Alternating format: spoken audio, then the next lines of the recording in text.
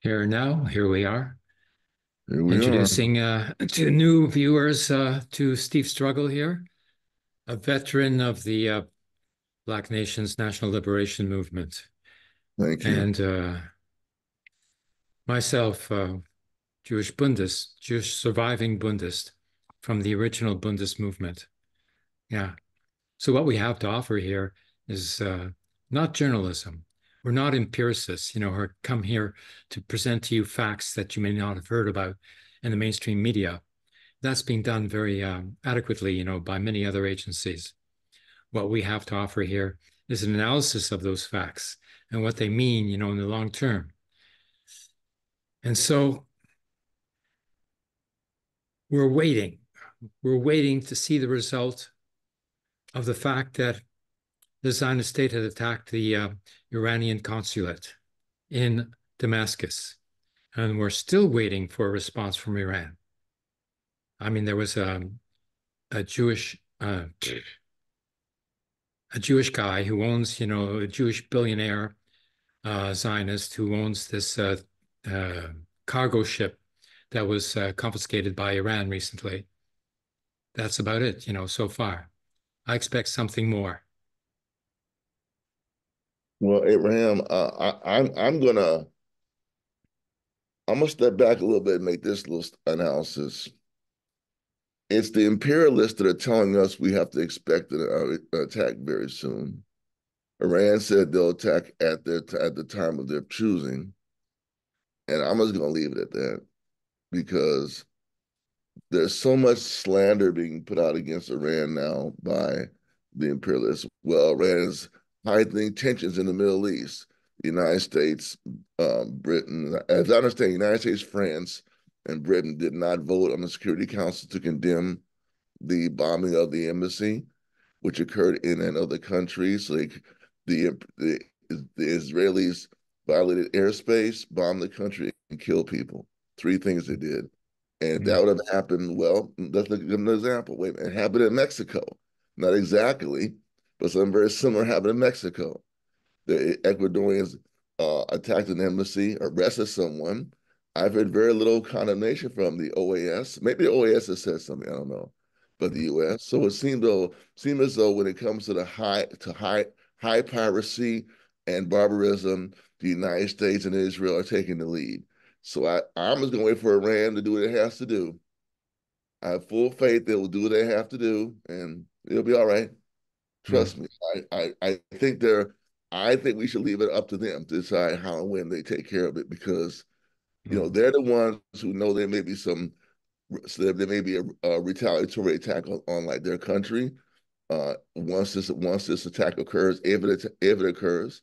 So I think that I'm just going to wait for them and trust that they have the understanding and knowledge of what to do. Mm. I don't have that knowledge. I don't have an army at my disposal. I don't have weapons. I don't have drones. Nothing like that. So I don't really know what to do. I think, Unfortunately. you know, But I, you know, I have to uh, think. what I was just thinking is the prospect is uh, is that there's a 40-day mourning period after the loss of particularly important people. Right. And I think that that's what we're experiencing now is the 40-day mourning period. And after that 40 days is up, then we can expect a response.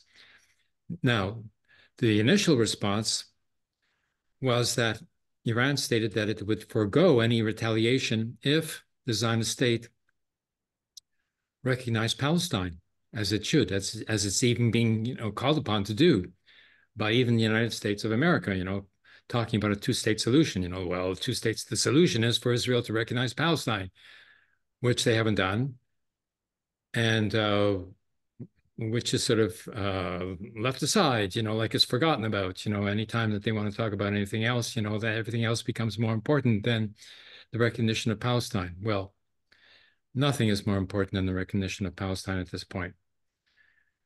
So, okay, we'll see what happens We in the will. We coming will. period. We will. I'm glad you mentioned the 40-day mourning period because no one in the Western press talked about Ramadan And during Ramadan, it wouldn't have been expected to see a retaliatory strike. It wouldn't have been expected. But No. the Western press never even talked about that, even though Yeah. the politicians knew that was an issue. They knew, the Zionists knew, but no one talked about it. So we, 40 days from whenever the date this occurred, we can put it on our calendar and see what happened, see Yeah. what's something like that. And Yeah. probably the on the day itself, the very day, the 40th day, probably it'll be that. Okay. Well, and then, and then, Hania, the Hamas diplomatic representative, stationed in Qatar at the moment, 3 sons killed, 3 mature sons, and 4 grandchildren have been killed with intention by the military occupation of the Zionist state. So I'm so sorry for him. And he is so composed and so together. And yet he's lost his life's work, his his his heritage, his future has been erased, except for that of Palestine. It's the only future that's left for Hania, and he's dedicated to that. Now Palestine will be his child. I'm so sorry for him. Well, I think we should all should send him our condolences in any way we can. And just remember that the reason that his family is gone is because of U.S. and Israeli aggression. That's why Mm, they're no longer with us. mm, And that should be the ultimate response, the ultimate selling of scores has to be the ending of those systems of imperialism and brutality by Israel and the United States. mm. Yeah, a historic judgment. Right, historical judgment. Uh, Did you hear about I'm sure you heard about this, maybe you haven't, this AI murder machine that the Israelis have concocted. uh, I read the long story about it on Pacifica News this week, uh-huh. where the Israelis have a new program, the name I can remember, where they find out where someone's located. They're able to allow up to so many deaths per the ranking of the so-called Hamas operative in a house. Mm, Just like the murder of Fred Hampton, they attack at nighttime when people are asleep and mm, they kill everybody in the house. mm, So there are 20 people in the house, they kill 20, so supposedly target one. Um, and this was shared on the US media pretty widespread last week. It's an AI-based program, and this is what Israel has been using. And in the beginning of the uh, Al Oscar flood fight back, they were they never checked to make sure that the information was accurate or valid. But even then, they were allowed to kill as many non-combatants as possible. So it puts to rest the lie that Hamas carried out indiscriminate shooting of civilians on October 7th, when Israel's military is now has that is their that is their tactic now. They will simply, if say they know I'm in this where I am now, and there are 10 people in the house, well, we just kill all 10 of them to get him. oh yeah, yeah. So so what they say they condemn on October 7th, they're showing hypocrisy because they're doing even something far, far worse. Mm, mm, Yeah. mm. Oh well, yeah. I know about this program. This program has a name. The name that they use, for this program is the gospel. An AI called gospel. And that word doesn't come from Judaism. That word is from Protestant Christianity. And they refer to the gospel, because, that's the big difference between the Protestant and the Catholic Church, that the gospel was read, by the popular masses and was translated into the language of the national culture. The Gutenberg Bible, it's called, started that whole thing. And like, and then the other sort of, verbiage that Netanyahu uses, talking about the Holy Land, this is not, part of Judaism. This is Protestant Christianity again. They have adopted, the Western ideological framework of imperialism and colonialism. And that Yes. framework is Protestant Christianity, which considers that the Christian churches must take over the world, basically, both in terms of converts and in terms of territory and influence. So, like for Netanyahu, to talk in that manner is so indicative of what Zionism is. And Zionism is just a branch of, Protestant Christianity. And as we know, especially in the United States of America, there are more Christian Zionists than there are Jewish Zionists. And Hagee is the leader of that movement, the Christian Zionist movement. And of course, he gets invited to speak to the AIPAC conference every year. I don't think AIPAC even has, an exclusively Jewish membership, even though it's called the Jewish Lobby. I think it's an open membership organization that probably, who knows, perhaps has more, Christian Protestant members than it has Jewish members. And yet it's called the Jewish Lobby. I don't know why. It's obviously a Zionist lobby. But, calling it a Jewish lobby, as some do, like like even some of the Israeli oppositionists, they call it a Jewish lobby, and they talk about Jewish supremacism, as if, it's actually Jewish, when in fact it's Zionist, and it's Protestant, in terms of, any theological conception. I object, to calling it the Jewish lobby.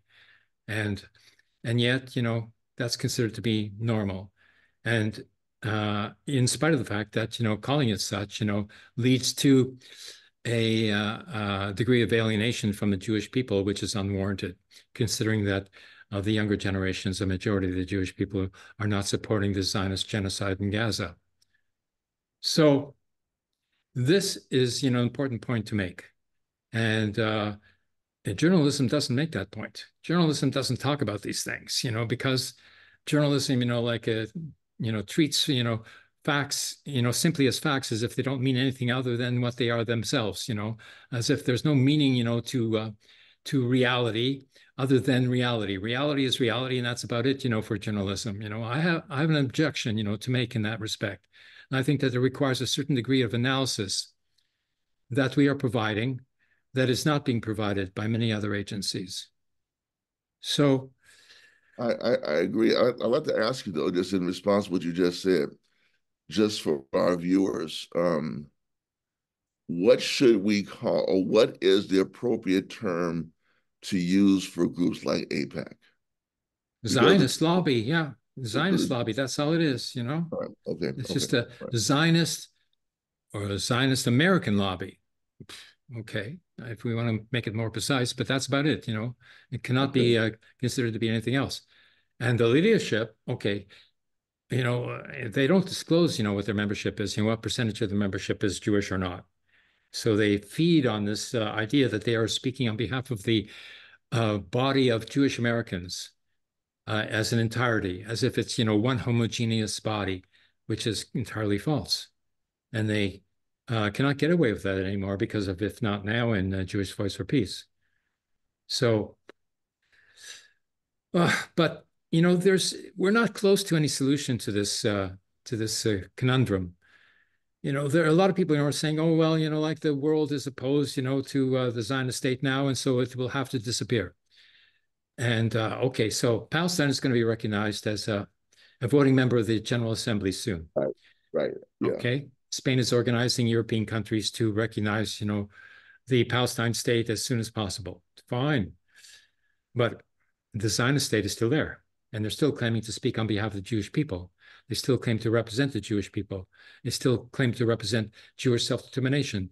They still claim to represent the Jewish right of armed self-defense. And they use that claim to carry out a genocide in Gaza. None of that is being discounted because of the use of the term, Jewish lobby. So they allow the Zionists to get away with all of those claims. And that's what I object to.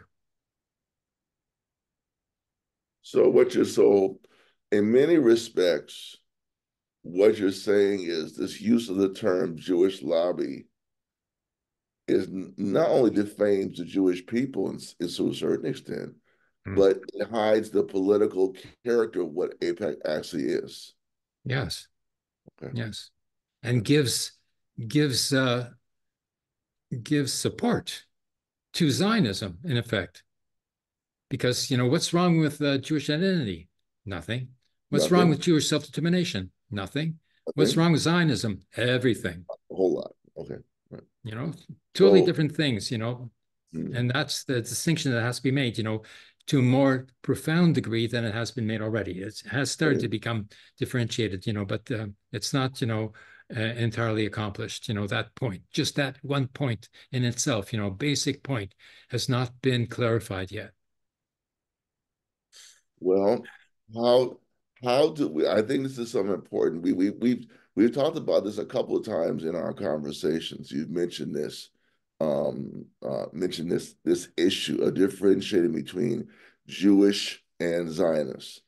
Yeah. So I think it's very important because I was listening to a program a couple of days ago, and the the commentator was talking about white supremacists and anti-Jewish voices in the United States, and he was saying that one of the things that we have to watch out for is the white supremacists and the anti-Jewish voices will come Mm, out as anti-Jewish and not, or they'll exchange Jewish Jewishness for Zionism. mm, But when you talk to them, their mm, issue is quote the Jews. The issue is mm, not Zionism. mm, We have to mhm, be very careful because I know there's some analysis on the internet by some groups whose name I won't mention that I have read, and it was very quote well done as far as the points they were making, but they were anti-Jewish. mhm, They threw Zionism in there to throw smoke in your face or mm, dirt in your eyes, make you think that they're on the side of the Palestinians, mm, which they're not. They hate the Palestinians. They hate the black people. They hate the mm, Roma. They hate the Chinese. They hate the mm, Russians. They mm, hate anybody who is not white nationalists. But mm. they try to join the anti-Zionist movement, but it's actually an anti-Jewish campaign they're on, Oh and that's yeah. and that's a difference. That's a major difference. And this guy he was from this group called he represented this group called MAGA communism. I I don't know nothing about this group, but he made a good point. It made me kind of think, okay, that those people who are anti-Jewish hate you. They hate the Russians. They hate anybody who's not white European, like the white nationalist movement. But they try to infiltrate, coming to the anti-Zionist movement, but they're really anti-Jewish, and we have to be Yeah. very careful about embracing them. We have to push them out, and Yeah. Yeah. they can't be allowed even to Yeah. associate with us because we're not coming from an anti-Jewish perspective. Yeah. But the Germans say we are, and now the French are saying that we are. Yeah. I mean, Yeah. I read some very bad things about what's happening in Germany, and Yeah. France is trying to say the same thing. You can't be against Zionism because you are anti-Semitic, and that's not true. Yeah. Yeah. Yeah. Yeah. Yeah. Yeah. I saw a video of two, middle-aged MAGA guys, gray-bearded guys, from MAGA, talking about Gaza. Okay. And then they say, oh, look at how the Zionists, have been lying about Gaza, which means that the Jewish people were lying about the Holocaust. You see, you see, Simple, like, you see how he slid right into anti-Jewishism, right? yeah, He slid right into it, and that's what they do. yeah, And when you hear that, we have to be astute politicians, revolutionaries today. No, we are not about that, dude. We're not yeah, about there's no anti-Jewishness going on here. No, yeah. we're very And the clear about it. fundamental flaw that they're making is, just because the Zionists claim to be representing the Jewish people, they accept the Zionist claim. They accept Zionism in denouncing Zionism in the name of denouncing the Jewish people, because they use the Zionist, Right. paradigm to claim that what they are actually sort of criticizing is Jewish people and not just Zionism, Yes, because yeah, they say, well, look what the Zionists, are saying. They say that they are a Jewish state that they're representing the Jewish people. So either there's anti-Zionist or they're pro-Zionist. They can't be both at the same time, because if they right. accept what the Zionists have to say about the Jewish people, that's pro-Zionism. Um, and this is why this gentleman from this MAGA communist group was saying that APAC is not a Jewish lobby like you're saying. He said Mm. APAC is not a Jewish lobby; it is a Zionist lobby.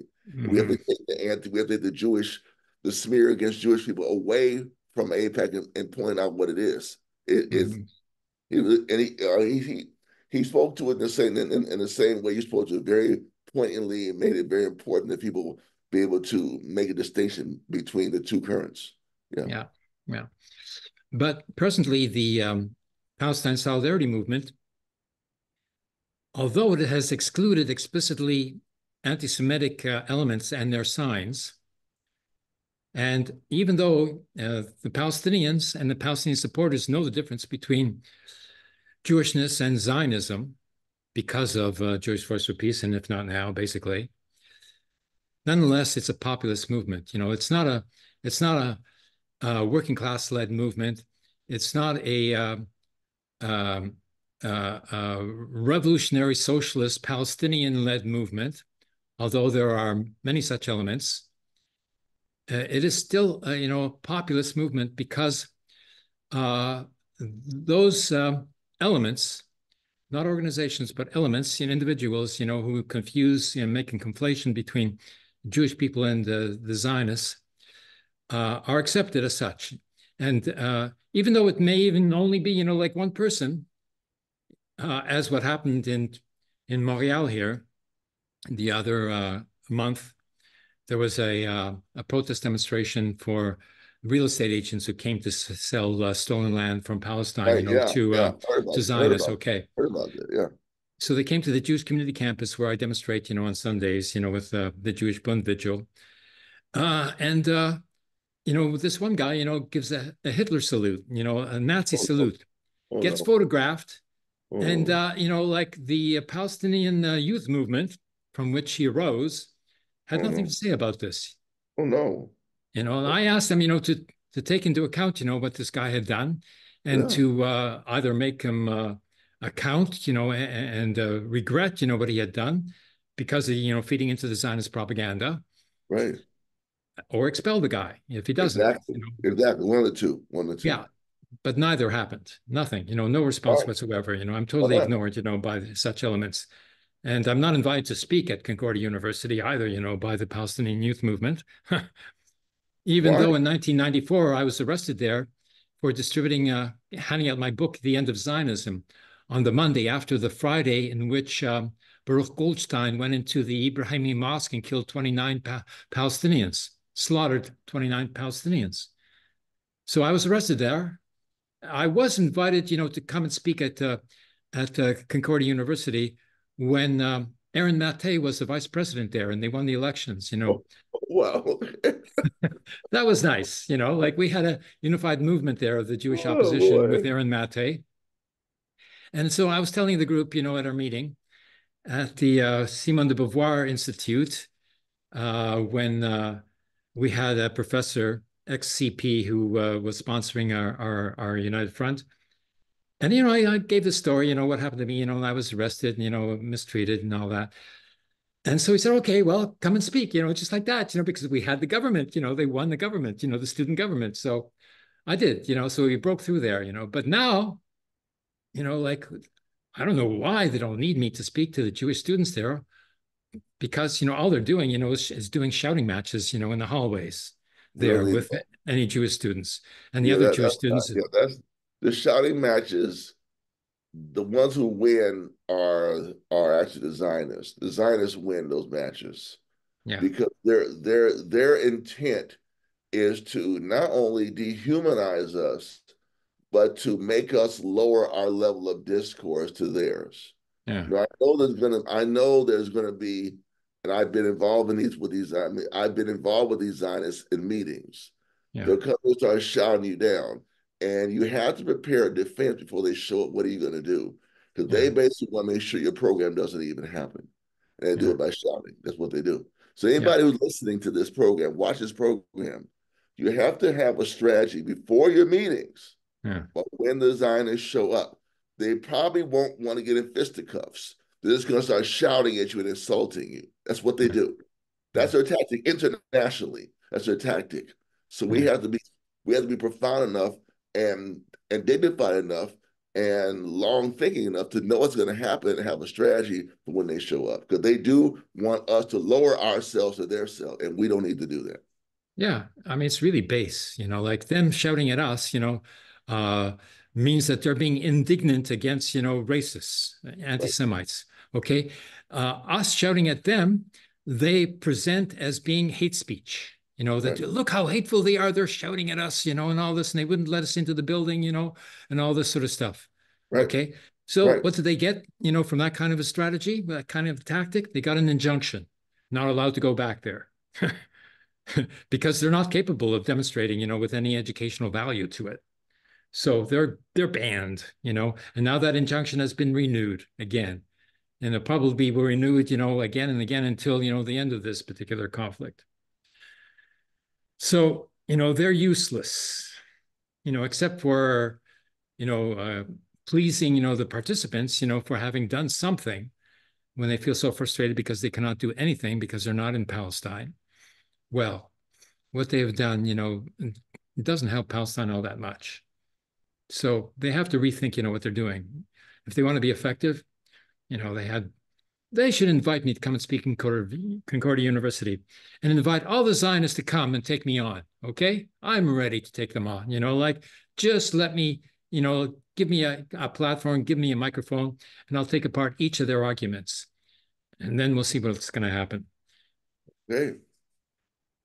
So I don't know. I mean, what I'm curious though. I'm curious about one thing, and I know this is probably nothing to talk about, but I'm curious here in the United States, in France, and in Germany and Britain, whoever the countries were that would not condemn the Israeli bombing of the consulate in Syria. Hmm. What does that say about the politics of those countries? Because right now, the United States has sent a frigate of boats to defend Israel in case Iran attacks them. Wait a minute. Iran was attacked. Iran was attacked. Iran is not attacking. Iran was attacked. And Hmm. you said it was okay to attack Iran. Hmm. So it just says something about the politics of these nations and how not only despicable they are, but Hmm. how violent they are and how barbaric it is. It's becoming. When Hmm. Mexico's embassy can be overrun by the police of Ecuador, Hmm. and Ecuador is not kicked out the United Nations, they should be gone. Hmm. They should just be gone. They should just be banned for 90 days. Get the hell out of here and Hmm. come back with some manners. I mean, even something that simple. You can't do this. But we don't see, at least I don't see mass outrage among the populations of these countries. Hmm. We have this 80%, 90% group of Israelis who support, who want more violence against the Palestinians. So I'm a Hmm. little concerned about this resort to barbarism by the governments. And at least currently, there's not a mass upheaval against the barbarism of the diplomatic representation of the countries. There are demonstrations, there are protests, there are people being put in jail, but we don't see a lot of mass revulsion against it. Or perhaps I'm wrong of what I'm saying here, but that action of Ecuador and the actions of Israel in the same week, don't say is a real blot on humanity right now, in my opinion. Yeah. It's really sad. It's Yeah. not good. And Ecuador did that, because Israel got away with it for the moment.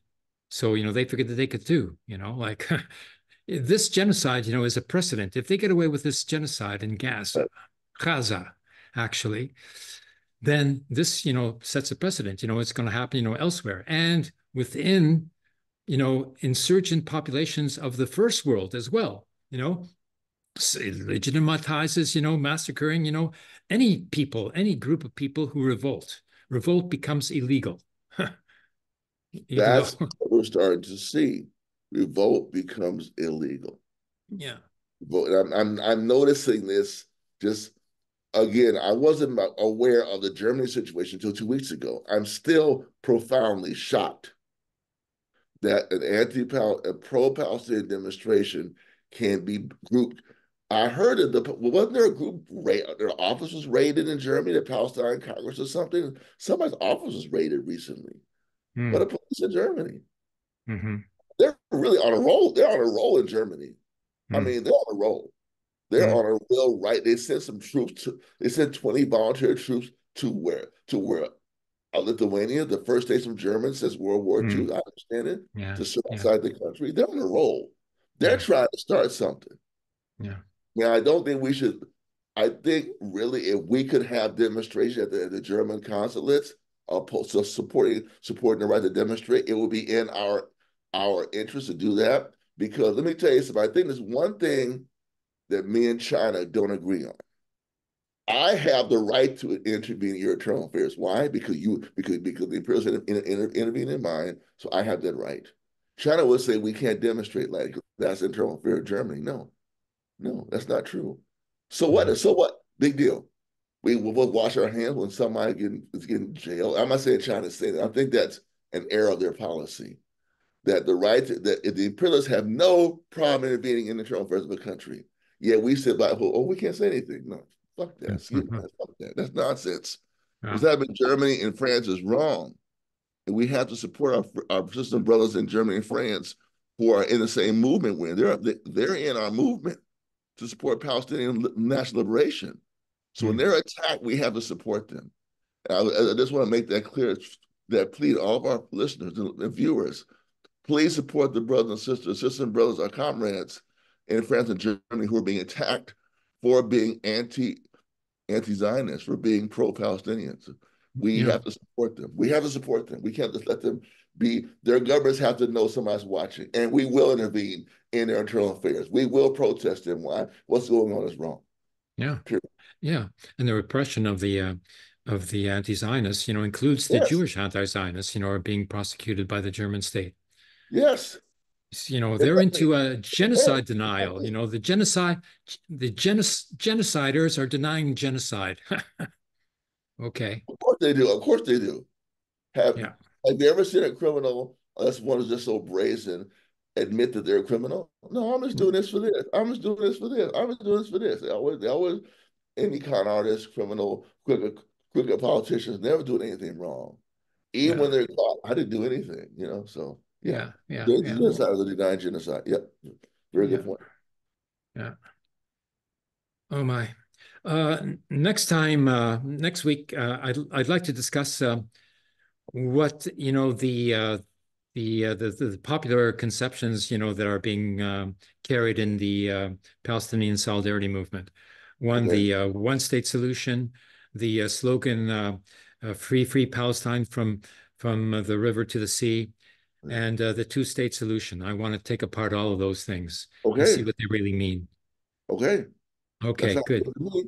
I think we could use your scholarship and this and scholarship and leadership on that, Abraham. I think so. Thank Yeah. you. I think we need to sort of, get into that, because it's not leading to the conclusion, that people expect, because it's not helping. It's not helping because it's not, the word solution is being used, but it's not a solution, you know. And the reasons why it's not a solution, is the reasons why it's not being accepted. So there has to be a a process instead of a solution.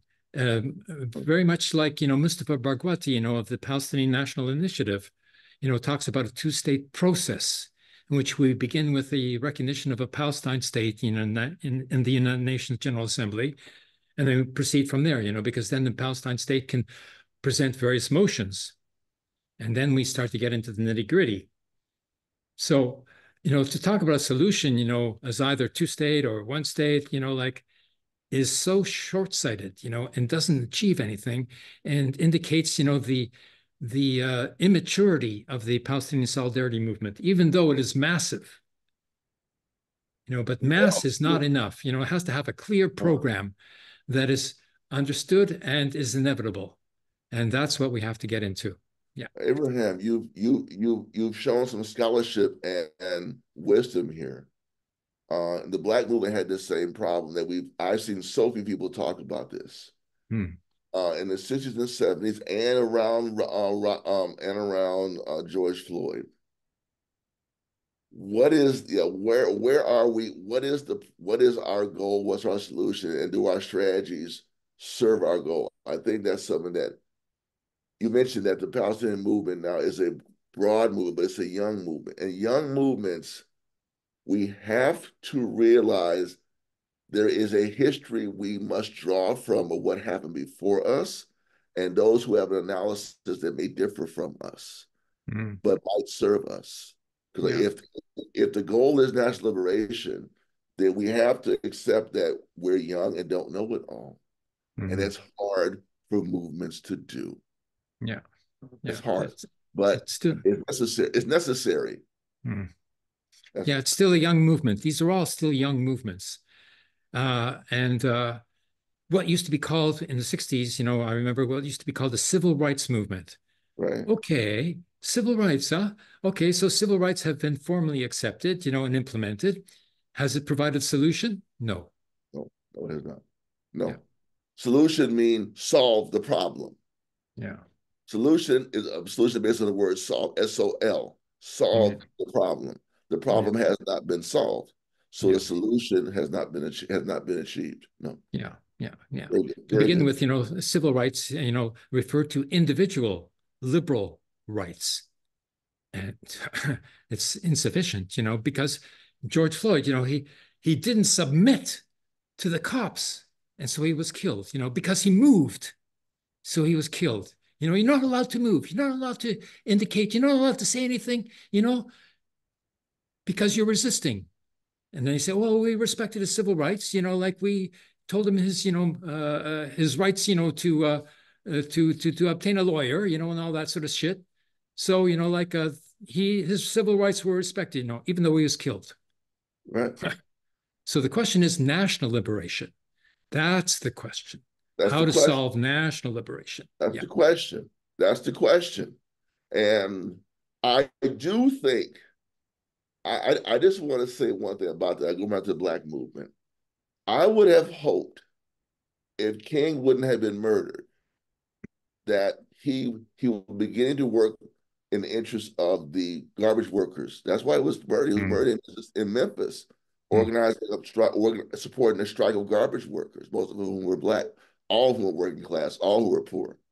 mm. And it would have been hopeful if his experience and wisdom on the civil rights movement could have merged or been influenced by the more militant worker struggle. That's what we did. Once he got there, he was assassinated. Yeah. Yeah. And, Yeah. and, Yeah. and I mean, so that's what we have to look back at that, because after he was assassinated, essentially the Black Power movement was destroyed, and the civil rights movement became more I want to say bankrupt, but became more bought off. It became Mm, black faces in high places became the civil rights movement. That's what mm. became. Yeah. So